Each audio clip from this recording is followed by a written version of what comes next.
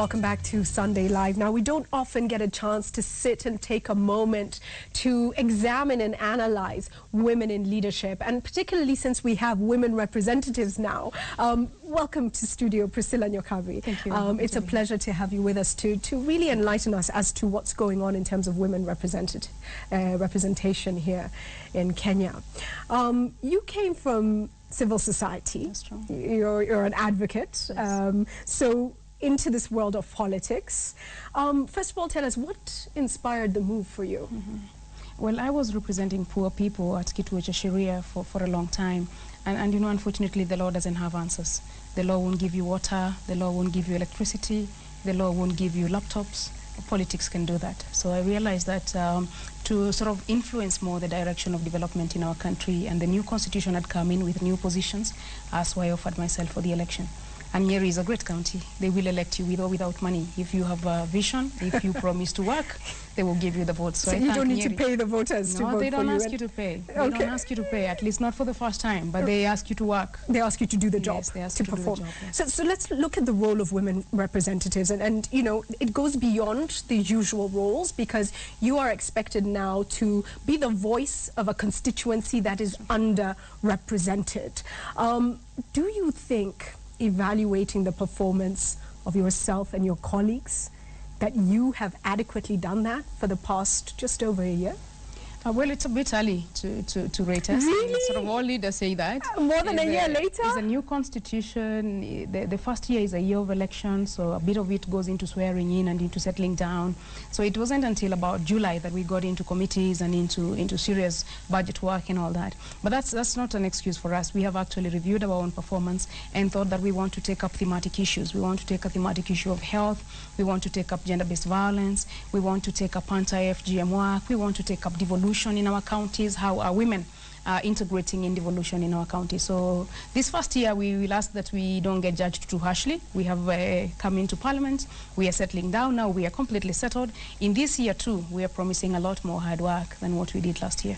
Okay, we'll come back to the work you're doing. I'm fascinated that you actually have key areas that you're focusing on. But let's get some views that are coming in from our viewers. You're sharing your views. 22422 is the SMS number. And this one is from Reverend Kinyua in Embu. He says, yes, they are endangered. Our question was, are women representatives adequately serving their role, was the question. And there it is, are women representatives adequately serving their role? Yes, 61%. That's very interesting. No, 39%. So let's read some of your SMSs. Reverend Kinyua, as I said, in Embu says, yes, sadly, they are an endangered species at the mercy of male chauvinism.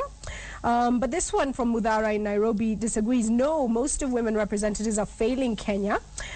Somebody else says, this is from Frederick in Oyugis Town, Homa Bay County. Yes, as much as women reps may be slower in kickstarting the fulfillment of their roles, when they pick up, they are more sustainable.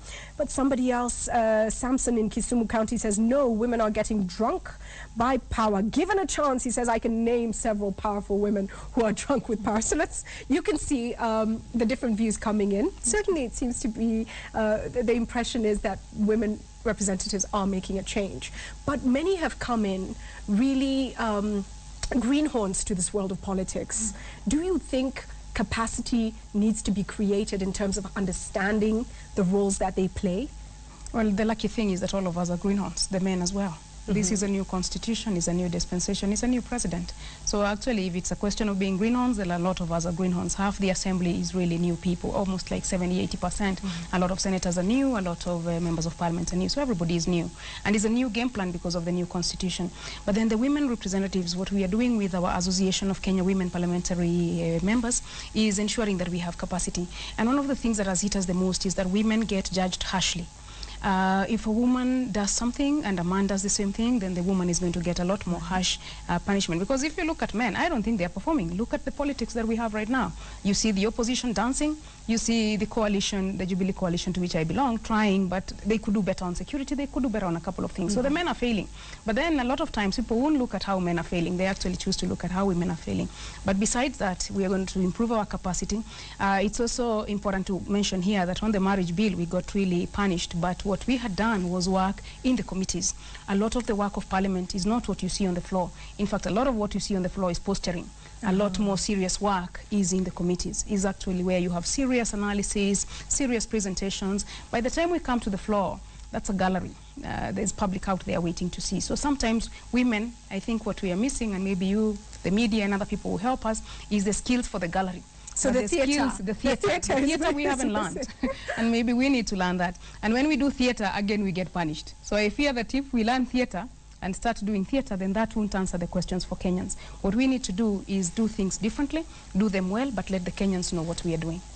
Let's talk about some of the current issues that have kind of cropped up, and right now the Cabinet Secretary devolution is under attack. And Waiguru, you've just said, and some women leaders have come out to say, look, this is an attack on women in leadership. Do you think that's the case? I think that that's the case. I think that, in fact, because she's one of the most performing ministers, she's got a huge docket around her. I think like 7 ministries together. She's there in charge of planning, in charge of devolution, in charge of youth and women, in charge of special programs, that's disaster management. I mean, it's a whole huge docket, and she's done extremely well. But then the sad thing is, instead of being celebrated for having done a good job, what you see is that she's become too powerful, and so she needs to be tamed. The word arrogant always does come up. For women, lack of consultation, perhaps. Yeah, but it's just sad. So that's why we think that it is targeting on women, because if it's performance that they were looking at, then she has performed. She ought not be asked questions because she has done very well, if you look at her docket. So do you think that there's a challenge when women enter leadership, knowing that this is the environment that you work in, that some additional Siasa training is required so that you know how to manage the human elements that could be a challenge? Yeah, I think that that's going to be important for us, and one of the things that I like including under our own ministry is a network of the women leaders. We have the controller of budget who's a woman, we have director in the Kenya Literature Bureau, we have CSS, remember it's not only her, we just recently fought the Charity Ngilu battle and just won that one and thought that we had survived. Then soon thereafter there is the Waiguru battle, and there will be the other women are lined up for serious discussions like this. So what we need is a network of women leaders, so we get into conversations just like the boys have a boys club that knows how to take care of their own. I think the girls now need a girls club that's going to take care of each of our own. But on this one of Waiguru, we are completely clear that there will be no removal. The best club though is performance. Yes, that is probably the best club. No, yeah. The best club is to perform and for people to say on behalf of leadership, we don't want them touched. Let's talk about how the opposition and the Jubilee coalition work together in Kewopa. How does that operate? It's been a legacy that we have found. We actually did find that in the last parliament, although the women leaders were very few, they had no barriers. And if you look at, for example, the election of Mother Karua, none of the women leaders spoke to oppose her, even if they weren't going directly to vote for her. So we found that they have a code around how women leaders work across parties, across religions, across regions of this country. So that's the legacy that we want to keep, that when it comes to matters women, it doesn't matter whether you're Code or Jubilee or whether you come from this part of the country or that part of the country or which religion. We first speak on the same language, we protect each other, but more importantly, we actually work for Kenyans. We are mothers of this country. In fact, the bigger concern for Kewopa wasn't just to save Anne, it was to save a performer. It isn't just to save Charity Ngilu, it is to save a performing woman in office and to make sure that then women gains, the ones that we have made in the new dispensation and in the new constitution, are not eroded. It was sad when we lost Sholei and lost Nancy Baraza before that.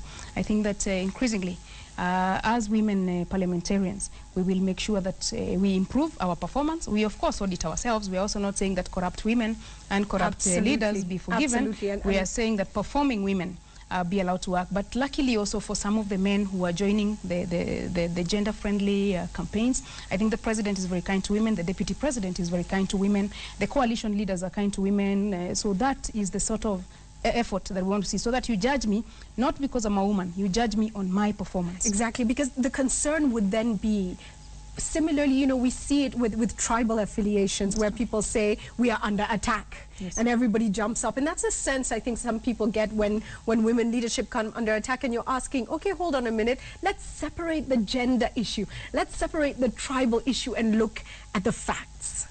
I think that's usually an unfair allegation on our part as women, because if you isolate, like now, if you isolate Anne, you will isolate her to finish her. So the quickest background and the quickest reaction can only come from people who understand what she's going through right now. And then the first such line of defense will be women. And it isn't it true that in our parliaments and in our offices right now, because these efforts are very new, there are still men who can't understand that women are actually allowed to come and work.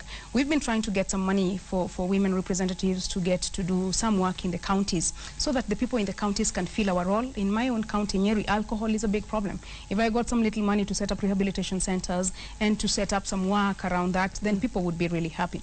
But when you come to parliament and you find men who say that your work was to come here, you are given an easy slot to come to parliament. And it's like you're supposed to come and shut up. You're supposed to come here, look nice, be nice. Because you can be threatening. You can be threatening in their environment. We are not threatening. What we are saying is the country needs men on one direction and women on the other direction. That's really a wholesome country that is moving forward. And this country has a lot of issues. If we start leaving women behind, when we have ethnicity, when we have security questions, when we have really, really many issues that we need to deal with, including an economy that we need to expand. So this expansion can only come by men and women. And we don't want to take over their seats. We just want our space. No, we're soon coming to a close. This weekend, of course, we've seen this club action again with Rachel Shebesh and Sonko, and leaders who have been voted in by large masses of people. It's unexpected. It's disappointing once again to see this. How do we ensure that as women leaders we set a bar, a benchmark that is above and beyond the expectations, and therefore create an environment for other women leaders and for our male counterparts as well to accept women leadership? Does that question make sense? Yeah, I think it's one of the difficult ones because you know, there are a couple of personal choices there on you know, going to clubs and all that. But what we also want to see is a country where leaders are allowed to lead and are allowed to live their lives. I think it's also a bit unfair to judge people just because they have a personal life. I think what we want to see with Kenyans, and which is what I would really urge our people, judge us on the public office role. There are hours when we have to be in public office. There are expectations of that public office. If we fail there, I think that you need to judge us on that score. But don't judge us on a couple of other personal things that we do. It's important, but that's not as important as what we do with the public office and in terms also of the new constitution and dignity of office. So I would urge that men and women are judged on the same score, but leaders in this country are really, really put to perform. There can be no other excuse about these things.